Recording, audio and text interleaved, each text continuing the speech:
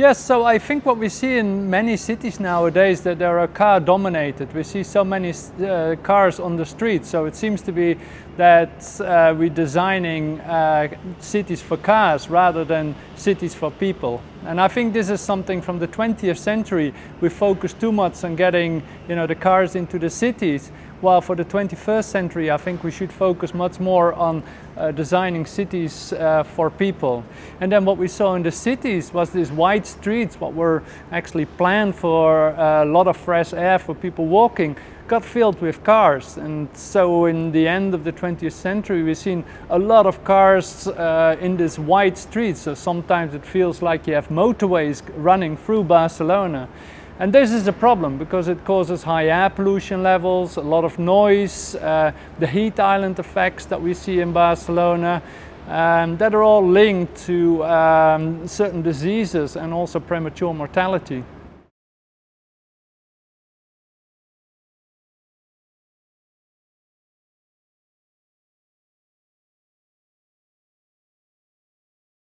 Yeah, if there's one thing that's a positive thing that came out of the COVID pandemic or the COVID lockdowns in particular, was that people started to realize that our current city models may not be the best in a way. Because what I heard a lot during the lockdowns, where people were saying from, there were not many cars on the street, and they were saying, oh, it was so quiet, I could hear the birds singing. Also, they noticed that there was not so much air pollution around. So people thought, we can have different cities where we don't have this noise, this air pollution all the time.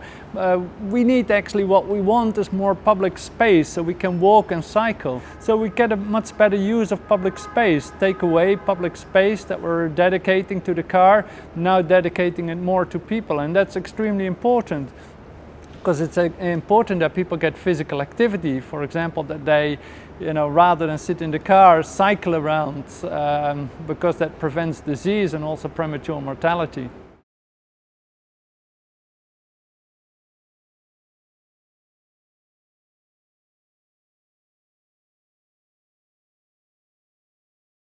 Yes, we see that some people are going to the countryside, trying to leave the city, but the city has still a lot of attraction. I mean, we know in the cities that we have the jobs, we have the cultural events, etc. So I think cities, also here in Catalonia, keep their attraction. But some people want to move away. And nowadays it's becoming easier with the teleworking, of course. But then on the other side, people are very social. Employers also would like to see people in the office and mingling together. So it may be that not that we're going to get teleworking, fully, but perhaps a few days per week, I think. And I very much encourage that, particularly to give people more time. They don't have to commute, and also that they can spend more time with the family, for example. Having said all this, I mean, my kind of more ideal is that people live close to their work, and that work and the residential, their houses fairly close together, so they don't have to commute too much, because I think it's better for everyone, for health, for the environment, for climate.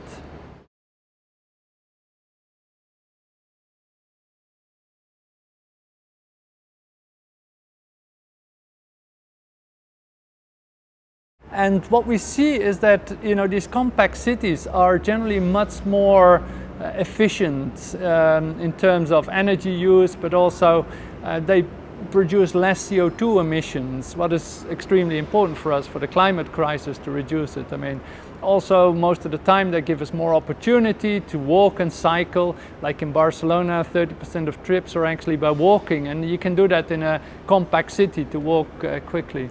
Also, of course, it doesn't leave a big footprint in the landscape as such. I mean, that if you get things together, I mean, a city like Melbourne, it's 100 by 80 kilometers, so it leaves a large urban footprint in the countryside. It's not so good. I mean, people have to drive by car. 85% of trips are by car. I mean, it's incredible.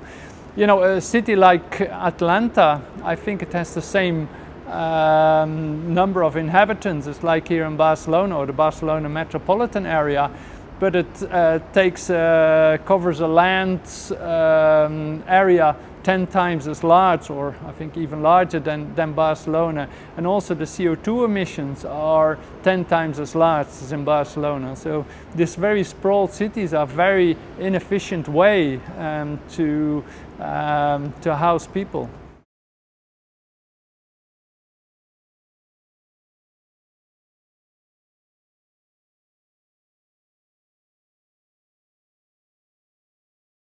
We've seen that many cities are grey, a lot of concrete, a lot of asphalt, leading to urban heat islands. Most of the time what we see that city centers are 4 or 5 degrees hotter than surrounding areas.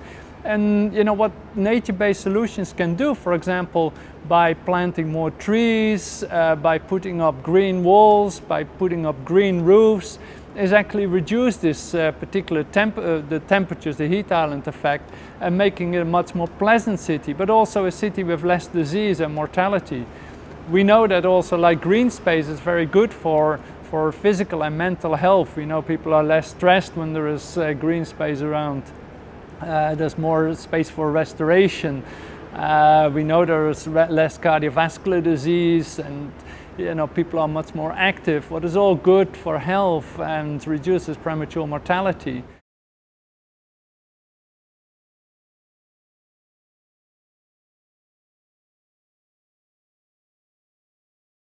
What we've seen in many cities in Europe, including in Barcelona, the cycling infrastructure has been really extended. I think there's more than 200 kilometers of cycling infrastructure that's been put in Barcelona over the last 5–10 years. And it's extremely important to get people cycling. And what we see here in Barcelona is more people are cycling. And we've seen the same in other cities in Europe. And so there is this general tendency that that cities try to reduce car use in the city and increase active transportation or public transportation at times as well. Of course, it's a cycling infrastructure, but it's also thinking about new urban models that you can implement. Here in Barcelona, we have the super-IAs, the super blocks. I think this is a very good example which direction we should go. The super blocks actually reduce car use. What we have at the moment, the grid system in example, the idea is for the 9 blocks to cut 4 junctions, not allow any cars inside or motorized traffic. And stimulate active transportation and put more green space in. This is extremely important to reduce car use within the city, and also increase green space and active transportation, which are all very good for health.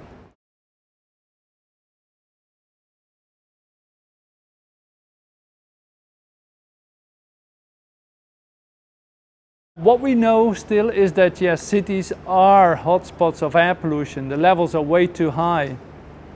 Last week, the World Health Organization reduced their guidelines for air pollution. And what we now know is that almost everyone is exposed to air pollution levels that are too high, that are damaging health. I think people are aware of it, or a large part of the population is aware of it, but it's not so easy to do something about it. I think there is still not enough political will to address this, and that's one of the big problems. There is too much invested interest in a way to keep the current situation.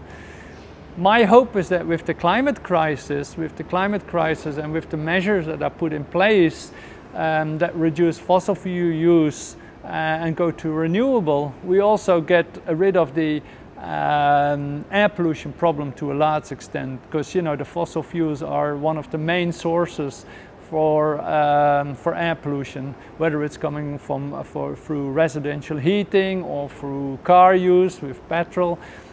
So hopefully, if we address the climate crisis, we can reduce the air pollution levels and get much cleaner cities. So air pollution has a large burden. Cities are hotspots, so we need to do something about it. But unfortunately, we haven't found the political will yet, but hopefully we will in the future.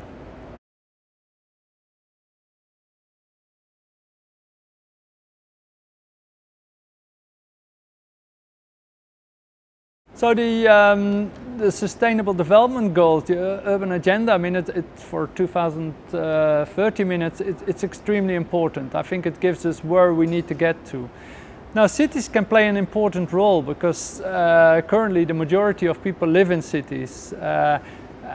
If we look here in Europe, 70, 80, 90% of people of our population actually live in cities nowadays. So cities in that way should provide the lead, and many of the sustainable development goals deal actually with or can be affected by actions that cities actually take. I mean, if you look about communities or you think about health, you know, many of the cities have in principle the possibility to very much affect the sustainable development goals. Unfortunately, not in all cities. We see a SDG officer. I mean, it would be good if the city would have a special technical team to address those. We don't always see that, but it would be important to actually get someone like that and also work across the whole city council.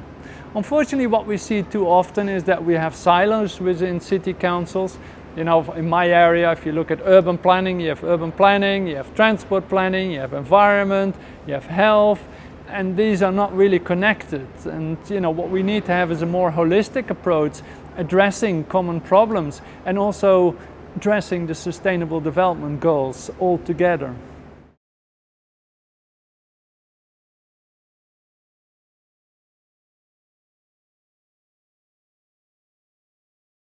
I think there is more awareness that we can't keep continuing the way we're doing. I mean, the climate crisis shows us with the flooding, the wildfires, but also within cities, you know, cities dominated by cars. I hear a lot of people complaining about the air pollution, about the noise, what you're getting.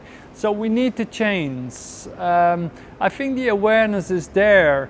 A lot of people are happy to stand up and protest and say we need change. The problem though is that, you know, sometimes everyday life takes over. I mean, and we're not only in this kind of an environmental or climate crisis, but also more an economic crisis, and people still need to work and get on with their life. I mean, that here in Spain it's also for jobs, pay, etc. These everyday things are very important as well. Also, there's still a lot of vested interest against making changes. I mean, if you think about the oil companies, they have a lot of investments they still want to use, so they don't want to change so quickly from oil to, say, electricity or so. Car companies have the same. I mean, so this, you know, there's a lot of vested interest in keeping the status quo without making the changes. But I hope with the COP26 in November in Glasgow that we get more impetus actually to make these changes to address the climate crisis, but at the same time also addresses air pollution issues, health, many measures that are being proposed, you know, a move from fossil fuel to renewable energy, changes in our food system, changes in how we live actually are very beneficial to health as well. I think there is more awareness, but we need to have the investments as well from all different places, from banks, from companies, to actually invest in renewable and sustainable, you know, resources and not keep doing the same what we're doing at the moment.